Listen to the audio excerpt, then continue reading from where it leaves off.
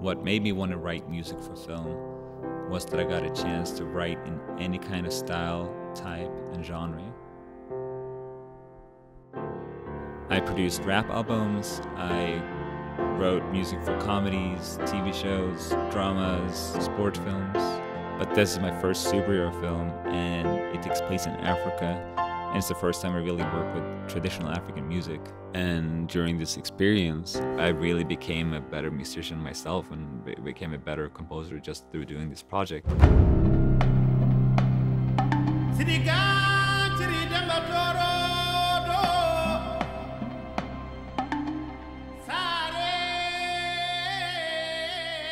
It was a long process of creating the score.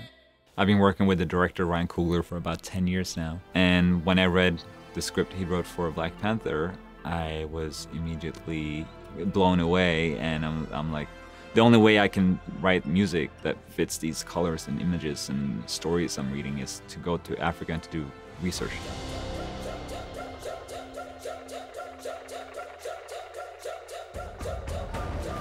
One of the first things that I did was to figure out where to go.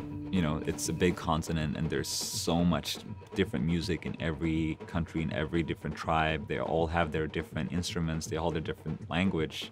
I called a lot of friends that's been traveling around there, and one of my friends produced an album with an African artist. His name is Baaba Maal. I called him and I was like, hey, my name is Ludwig Göransson, I'm a film composer, and I'm about to score a movie called Black Panther. It's about a black superhero in a fictional country in Africa. Would you have any time for me to come out and meet you or record you or anything? And he was like, yeah, sure, just I'm about to go on tour, you can come join my tour. And after following me around for tour for a week, I was able to borrow his studio and record his favorite musicians. That was the start of the Black Panther score right there. When I was traveling around with Baaba Maal, he kind of opened up his solo shows with this just kind of like ceremonial outcall. Like every time I saw it, I got goosebumps, and I was like, what if we start the movie like that? What if we start the score like that?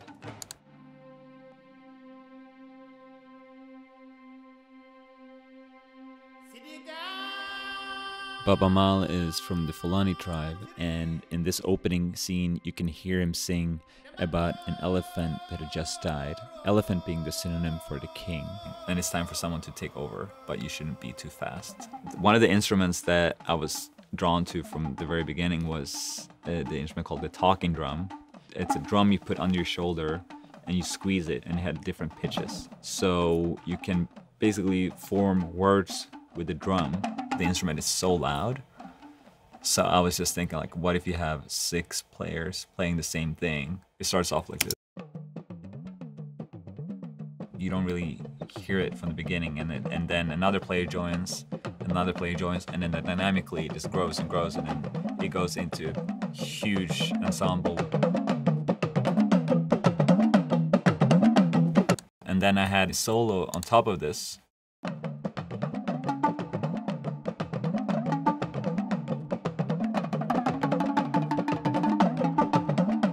So you have the group and you have the solo on top of that. And then the last final element for the talking drum is T'Challa's name. T'Challa. To beef it up a little bit, put this 808 under the beat, which is basically doing the same rhythm as the talking drums. So just the 808 and the talking drums sounds like this.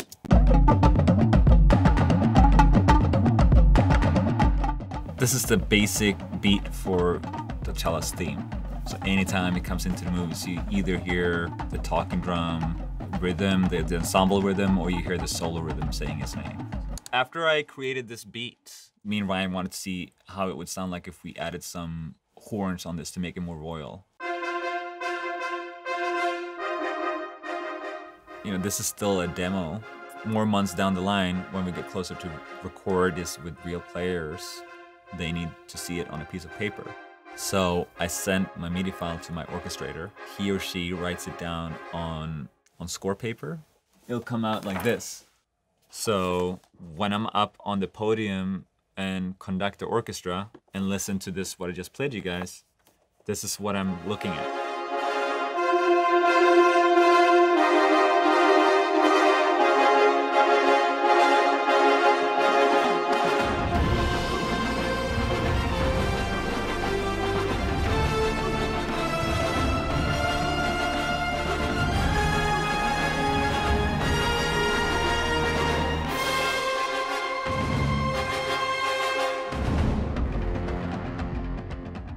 People have been waiting for this movie forever. This is culturally something that's never been done before. When I went to Baaba Maal's concert, as soon as he started singing, it was just like waking up from a coma or something. And I was trying to recreate that moment with this piece of music. Music is from Africa, and I could never have done this score without going there and spending time with the griots, listening to their stories and their rhythms that they've been passing on from generation to generation. And I just can't wait to go back because there's so much more to study and learn.